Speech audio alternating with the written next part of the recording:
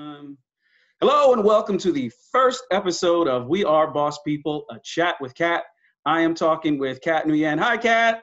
Hi, Rob. How are you? I am doing well. All is well. Day by day is with us all. Where are you joining us from? I am in Raleigh, North Carolina, as a matter of fact. Well, hello from Brooklyn and New York City. What do you miss about New York City? Oh, gosh. There are a lot of things I miss about New York City. I love the food, the culture, just the fact that in any neighborhood, if you live there, you feel like you can just explore more, and there's just even more to explore. It's just never done. But mostly, I miss the energy and my friends. I hear that. Yeah, no, I love the exploration thing. I can't travel like Bourdain, but I do walk the streets of Brooklyn and try and go to different stores. So there's that. What have you been cooking? Oh, so, okay, right before everything kind of got a little bit crazy, there was a birthday party for my husband, and I made all manner of things from Ina Garten. She has an herb cour à la crème recipe, which is like an herbed boursin cheese kind of situation, which is really good. There was a smoked salmon spread. There was panko encrusted salmon for the main. There was You're fancy. Yeah, I went a little fancy for his birthday. You know, he turned 45, so. But I've made oatmeal chocolate chip cookies recently, and then a big old lasagna yesterday for comfort food, you know? Oh, so I don't know if you follow this, but there have been pictures of the New York City supermarkets and the fact that there's always a lot of lasagna left over on the shelves. And sure enough, in my local one, I went and there was like a whole article about, you know, New Yorkers ain't got time to cook all that lasagna. But then you got a lot of people who are saying, no, lasagna is the perfect quarantine food because it's better the next day. And so I don't know, but it's probably just because you can't. It was sitting in our pantry because I didn't have time to make it. And finally, I was like, oh, okay, I guess now's the time to make some lasagna. Now is the time to make lasagna. I think that's the same for age. So, Kat, you are a photographer, an interior design junkie, art lover. At least that's what I got from your Facebook page. But why don't you tell everybody about what you're up to?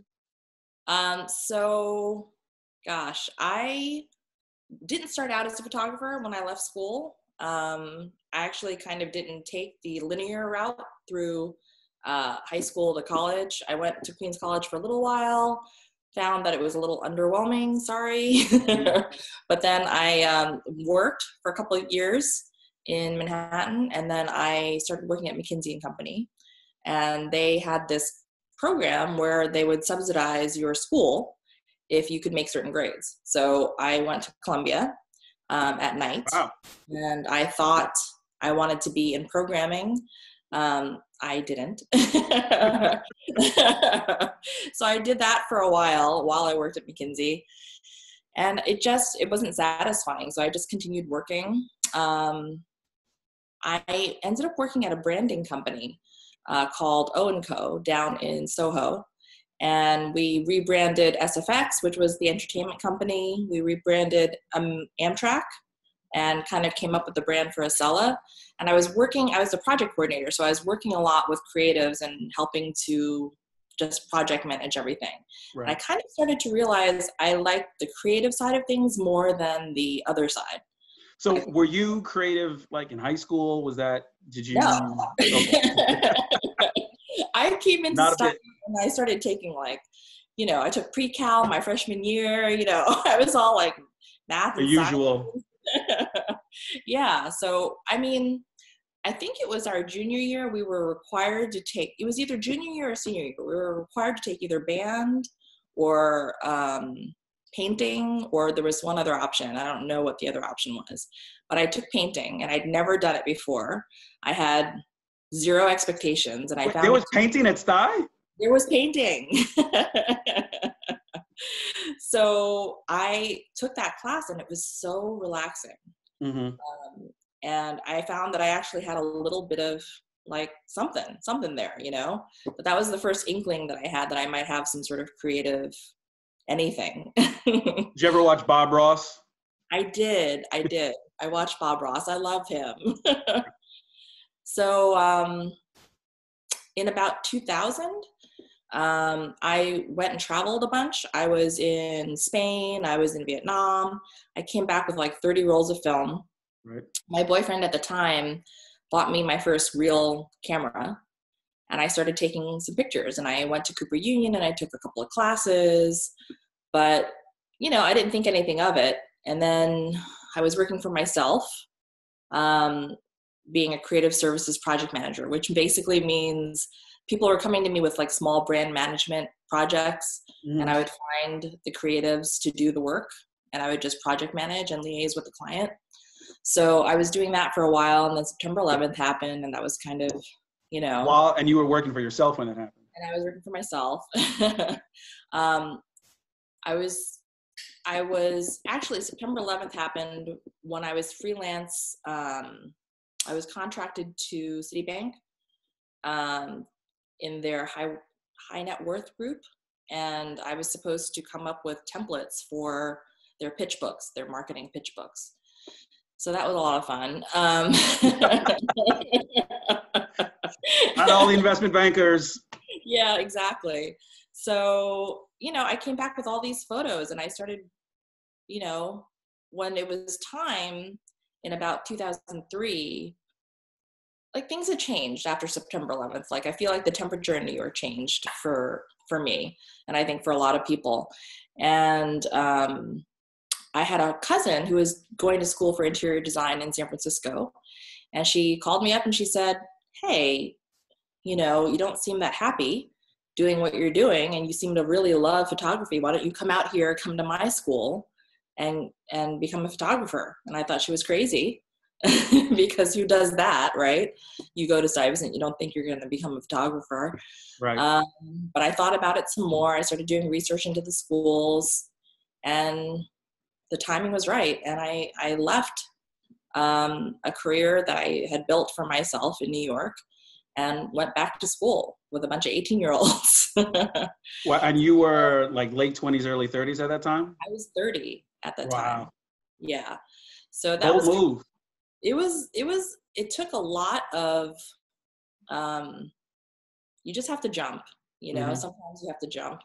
And being Asian, my dad was not really into me being a photographer. He didn't understand that I could actually make it a career. He kind of thought I wanted to become a photographer in the fine art sense. And there's nothing, I enjoy fine art photography, but I always knew I wanted to be a commercial photographer. So I always knew I would be able to find work.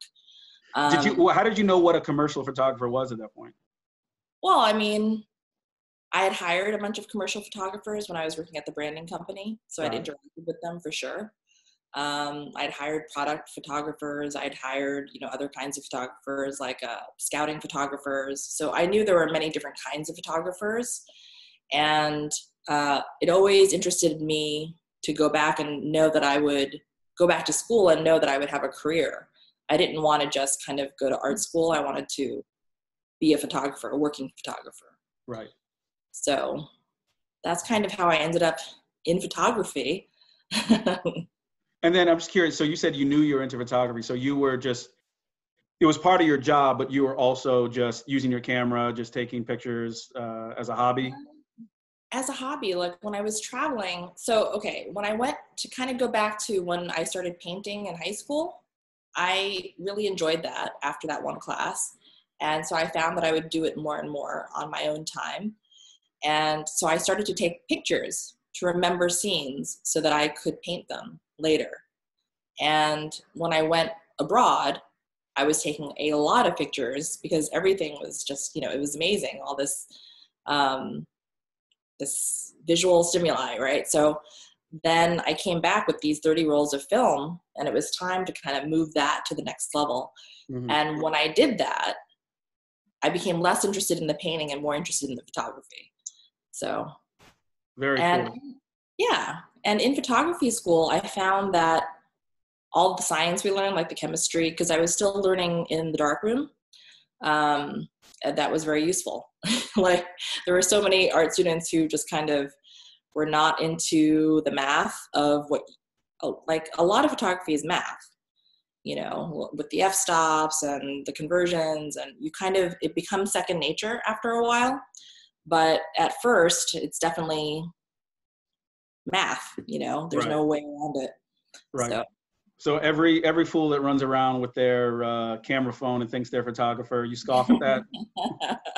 there's nothing wrong with that. I mean, I think there's been some amazing photography I've seen on camera phones, you know, but I think a lot of those photographers started out as camera-based photographers first, and then they kind of learned to break their own rules. So So I got to ask you though about your experience when you were at that school in San Francisco. So were you like the cool New York, wizened person in the class who they were kind of afraid of because you were just a boss chick, or what was it like your experience being with 18-year-olds there?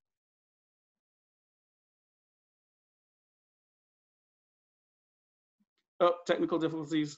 Can you hear me? You're frozen. Where are you, Cat?